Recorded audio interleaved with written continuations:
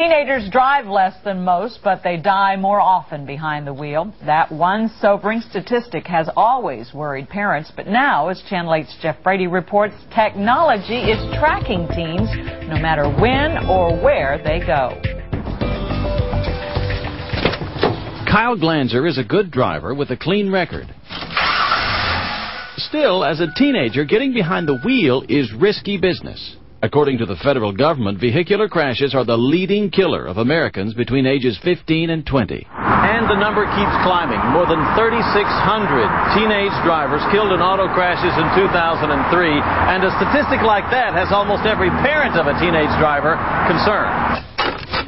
Enter Alltrack, a satellite-aided tracking device that monitors a car's every move. At News 8's request, Kyle and his parents agreed to try it out. Kind of nerve-wracking. Probably made you a little nervous at first.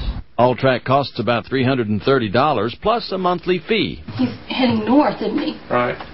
It uses satellite technology to track the car and notify a parent in real time when the driver violates preset limits such as speed, distance, or location. Yeah, I think it's a great idea. I think actually it's a good piece of technology. Alltrack is just one of about a half dozen auto monitoring devices now available online. Some sound an alarm or activate a warning light inside the car. Others just collect data to be downloaded later. This is real technology.